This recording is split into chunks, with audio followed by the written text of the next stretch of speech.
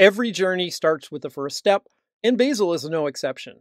We're going to get Bazel up and running on our system. I'll be showing how to install Bazel on Windows, macOS, and Linux. For Windows, I'll be using a Windows 10 system. I'll be installing Bazel on macOS Monterey, and for Linux, I'll be using an Ubuntu system.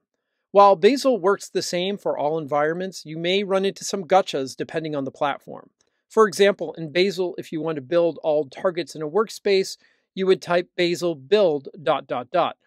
Unfortunately, this little shortcut confuses macOS since the ... is used in the Z shell to navigate up a few directories. This can be resolved by typing bazel build // ... Windows also runs into some command line issues. If you are following any documentation and the commands don't appear to work, you may be running into one of these small command line gotchas. Finally, Bazel has different versions. Of course, different versions of Bazel may introduce complications. For instance, you may incorporate a new Bazel feature in your builds, but this project may no longer be able to compile on older versions of Bazel. There's a tool called Basilisk that manages your Bazel installs. That way you can switch between different versions depending on the project. Basilisk acts as a wrapper for Bazel, so all commands on Bazel work for Basilisk. By adding a .bazel version file, you can actually define the Bazel version used to compile your project. That way, if you try to compile your project using Basilisk, Basilisk will automatically download the Bazel version defined in the .bazel version file and compile your project. We'll be using Bazel throughout this course, but if you do find yourself needing to switch between Bazel versions, then Basilisk is a must-use tool. To get started with Windows, I first need to install Visual C++ Redistributable for Visual Studio 2015. Now, download and install this dependency. In my case, I have it already installed on my computer. Next, head over to Bazel's releases on the official Bazel GitHub repo. Type in the following. At the time of this course, Bazel is using 5.1, so scroll down to that release. Download the exe file.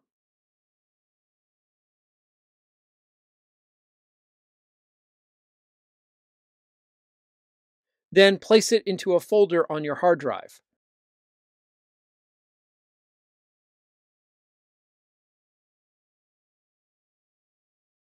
Rename the Bazel binary to just Bazel. At this point, we need to access Bazel on the command line. Use the search bar or run menu and type env.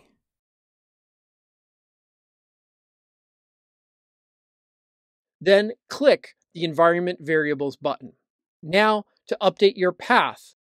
In the System Variables section, search for the path variable. Select the path variable, then click the Edit button. Then click the New button. Add the location of where Bazel is located on your hard drive. Now open up the Start menu and type Command. This will open up a command line.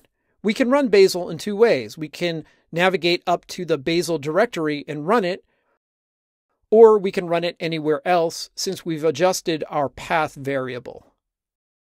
If you ran into any issues, make sure to refer to the official installation documentation. Also, make sure to read the Best Practices for Windows article as it covers issues such as long file names, symlink support, and other important issues. Okay, with Windows complete, let's get Bazel up and running on Linux. Again, I'm using the latest version of Ubuntu. If you are using a different distro, then check out the Bazel documentation. It covers a few other distros along with instructions on compiling from source. With a fresh install of Ubuntu up and running, I'm going to write some commands to get access to the Bazel repository.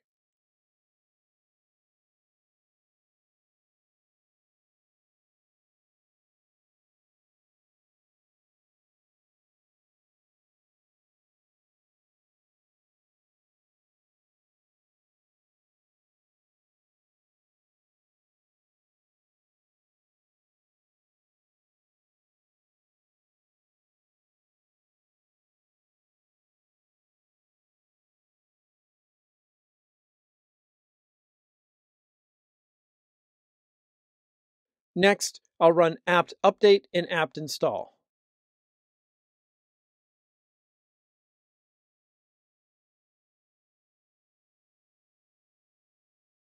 At this point, I can run Bazel. It's super easy. That wasn't too bad. And with that, we have Bazel running. Finally, let's get this running on macOS. To install on macOS, we'll be using Homebrew. If you don't have Homebrew installed, head over to brew.sh. You'll see a simple installation script. You can copy this directly to the terminal and it will install Homebrew for you. For me, I already have it installed on my system. Next, you need to install Xcode. If you don't have Xcode installed on your system, open up the App Store and download the latest version.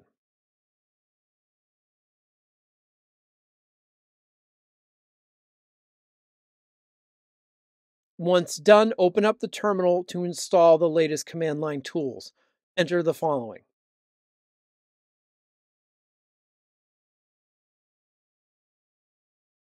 Then type the following to accept the license agreements.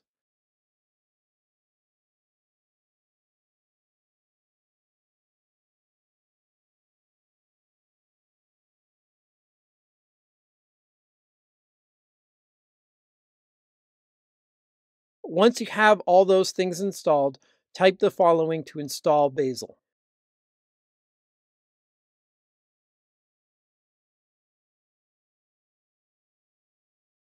Finally, check the version.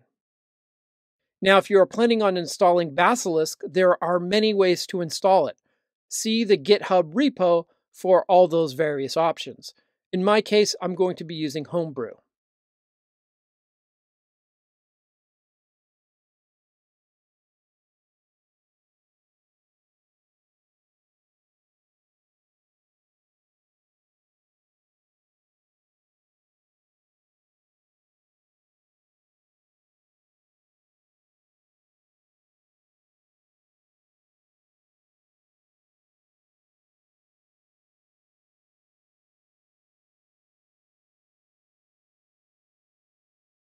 Now I can use Basilisk directly from the command line.